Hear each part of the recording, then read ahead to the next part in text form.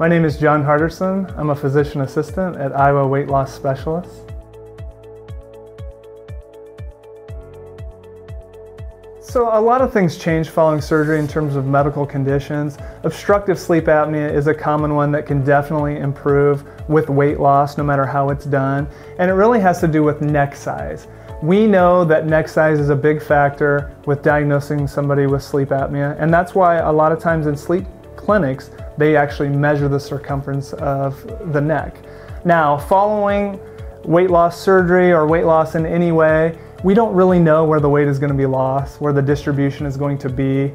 But if a patient's neck size can go down, we know that should improve not only sleep apnea, but also improve snoring. So we do have the ability to test sleep apnea at our clinic. And there have been cases where we will test somebody before surgery, find out what level of sleep apnea they have, and possibly treat it if it's there.